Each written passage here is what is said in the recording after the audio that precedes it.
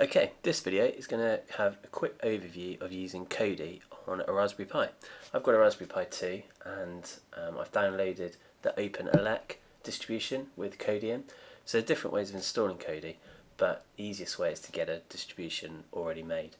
Like I say, I've used OpenELEC and that's got version 14.2 of Kodi, which is Helix. The most recent one I think is Isengard, which came out towards the end of July 2015, and Helix came out towards the end of March 2015. So it's a few months old, but I imagine it's got a lot of the key features. The other distributions that are popular that have Kodi in are XBian is one, and another is OSMC, which I think used to be called Raspbian. But there's another couple of separate ones. Or alternatively, you can get your Raspberry Pi, install an operating system on it, and then just install Kodi on its own, perhaps on something like Raspbian. So there's different ways of going about it, but the easiest way is just get an image. So I've gone to the OpenELEC website and I'll put the link, and I've downloaded their image, written it to the Pi, well, the SD card, and it's up and running. So the first time I put that in, it took about 2 or 3 minutes to resize the card to make sure I've got all of the available disk space on that card, and then it's gone straight to this screen here. So I haven't really used this before, but I reckon it should be pretty straightforward. So I'll just try and run through and see what the options are. So you can see here it's just a wizard welcome, says you can change these settings later by going into the config section, and to begin press next. So I'm assuming it's going to detect, yeah, my TV controller is detected fine. And when it booted up, it did briefly say in the corner as well that it was updating some plugins. So my Pi's got an internet connection, obviously. It's just got a Ethernet cable in, so it's got a connection to both the internet and my internal network, which is where I'm running a Plex server, so it might detect that. See what's happening there. And I've got a separate USB key that I can always plug in and see how it deals with local media. But I'll hit OK for the next one there. Okay, to be identified on the network, your new OpenELEC needs a name. Try to choose something meaningful. Well, for the minute, I'll keep that default OpenELEC. That's fine. Next. Networking. Okay, wired. Showing me the address there, the IP address of the Raspberry Pi. It does look very similar to a video I did earlier about Kodi. Not Kodi. This is Kodi, about Rasplex, which is a client for the Plex server. So I think the main differences between something like the way Plex works and something like Kodi is Plex is very much geared for a client-server process. So the client can be a lot less powerful, like the Pi, than the actual server needs to be, because the server does the encoding and the hard work. Whereas Kodi, I think it can get the Pi to do more of the work itself, so it's perhaps more a portable solution, because you could put local media on a USB stick and it will still play it quite happily. But I haven't really used either system extensively, so I'm sure there's ways around that. Anyway, I hit next. Sharing and remote access. OpenELEC also supports SSH for remote access, blah blah blah. And it's also got Samba there, although it doesn't talk about Samba. Samba is just a quick way that on the Windows computer you can open up a share and drag and drop files. So that's good. I'll keep that enabled. Hit next. Okay, that was it. So it's got there a lot more info at wiki.kodi.tv, and I'll put a couple of useful links in the comments section as well, or the video description. Hit next. That's it. Okay, so it's got a bit of a news ticker down the bottom about, looks like, releases of Kodi, and I've got quite happily the ability to scroll left and right, pictures, videos, music, programs and system. So I presume if I go into videos now, it's probably pretty empty. Files. Okay, it's got a few tips as well. This tab signifies there's a menu off the side that contains extra options for this section. To access the menu, navigate to the left with your remote control. Okay, and it will not appear again. Okay, useful help. So I can press left. Now, I don't know about the video capture, but my actual TV, it's slightly chopped off the sides. Possibly my TV's fault, or possibly the capture card, because it's It's a 720p TV, but it's not quite. It tries to emulate 1080p, but anyway, I'm sure it'll fit on your screen, even if the screen capture's chopping it off. But yeah, on my TV, it's skipping some of those. So I've got view list at the top, sort by name, sort ascending, filter, hide watch, search, and update library. I don't want those. That's sort of view options. I want to add videos, I suppose. What happens if I just choose videos there? Not a lot.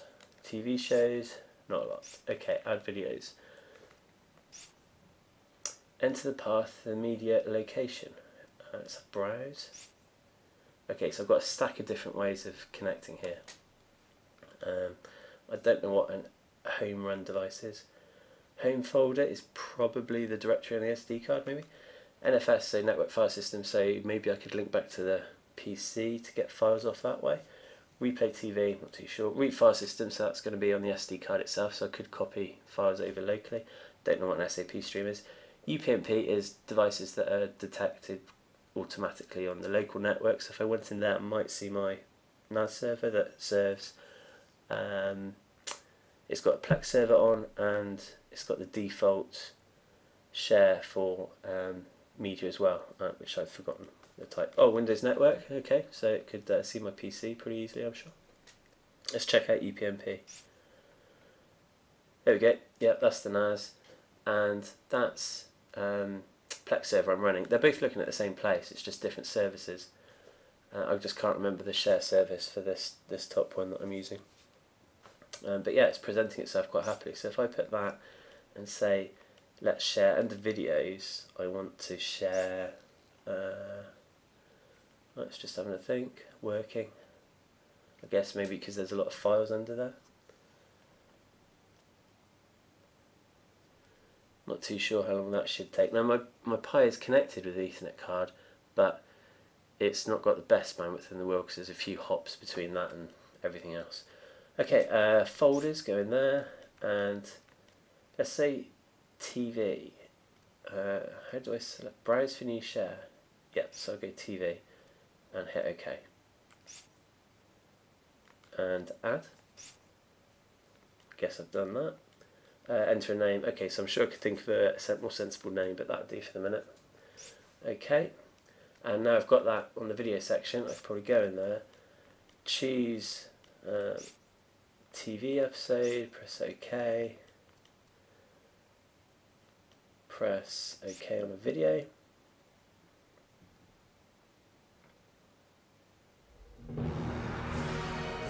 The 7 wonders of the world. Christ the Redeemer, the Taj Mahal, the Great Pyramids. That seemed to work pretty well. It's again still quite happy using my TV remote control. Just press stop there. Ooh, stop there, and it comes back to this menu. So playing that was quite happy, and that's on a remote NAS on the network. So it's quite happy doing network play, obviously. Let's try and run something locally. I'll stick this USB stick in and see if anything happens.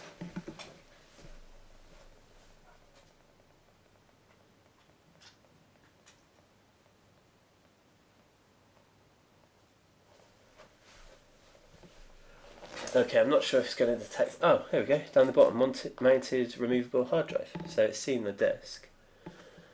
Let's check out if I can go files again. USB disk, so I don't have to do anything to get it to recognise that.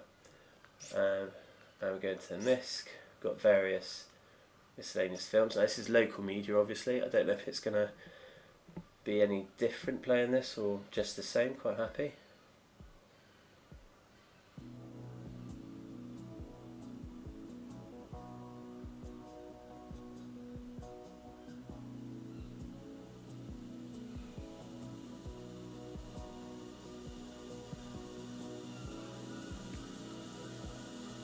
That seems quite happy. Let's try another one.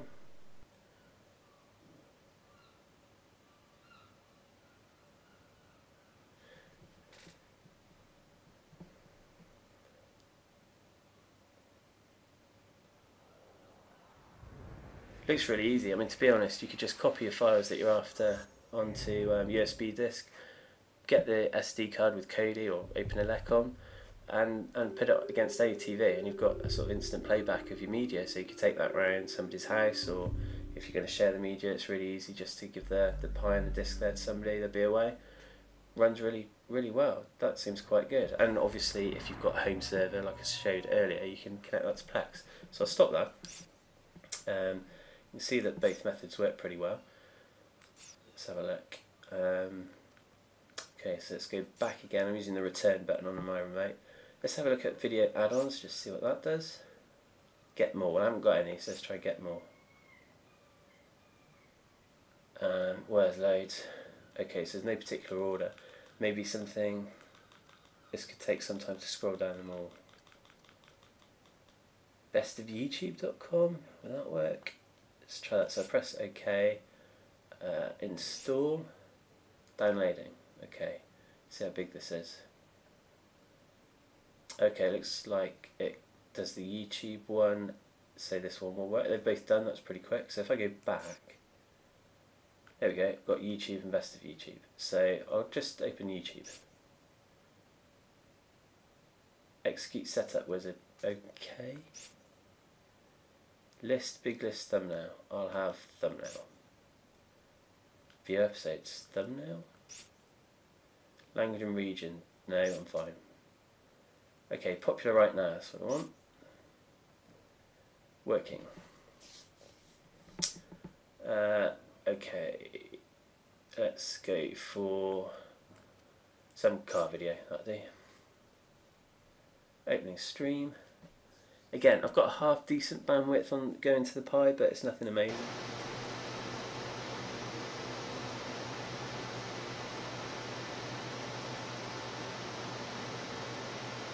There's a load of static on this video, so I'm going to press stop and assume that was the video. Let's try something else.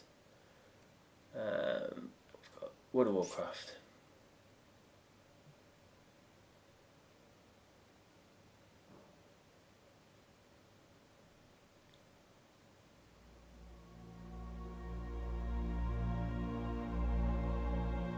On Draenor, old rivals sought to bring Azeroth to its knees. And while the Iron Tide was quelled, they were but servants of a more ancient foe that has not forgotten our defiance. The vengeance of the burning shadow. Okay, you can see that works pretty well, streaming nicely. Go back here. Again, this is a Pi 2, and I don't know if it's overclocked, it's whatever the OpenELEC disk image decides to set the Pi to do. So it's the default, I haven't changed anything.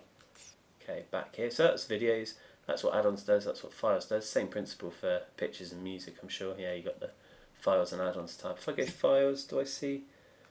Okay, I don't see the NAS box that I added on video, but that's fine because that was for video. It still sees the USB disk in case I put music on that. Got specific music add-ons, so it's really easy to use. Okay, programs, what's in here? OpenELEC configuration and more programs. Okay, so I guess this is where I could tweak the settings. Yeah, so I've got various settings. Again, this is really similar interface to that Rasplex, but Rasplex doing quite a different job, which is primarily just showing you the end result from the transcoded data on the NAS. So I think they're really for two different jobs. Maybe Kodi is more geared for local media. Saying that, it quite happily showed the NAS. So I mean, this seems a great way of displaying your media on a TV that maybe is not a smart TV and it can't do it another way. The Raspberry Pi can stream that to it really easily. Okay, so I don't need to change anything there. I'll go back again, and then I've got a system option. Okay, so in the system I've got quite a few settings. Let's have a look. Settings, appearance, so skins, video, what we've got here, loads of little options. Live TV, what's under live TV? Okay, just treatment of how that deals with that. That's pretty powerful. Music, and this is pretty responsive as well. It's pretty quick. And like I say, it's not Isengard, it's not the latest version that came out the end of July. This is Helix, which is March. So I'm tempted to give Isengard a go. It's just that OpenELEC don't have a stable image available for download yet. But like I say, there's other ways to install this. Weather, add-ons, services. What services?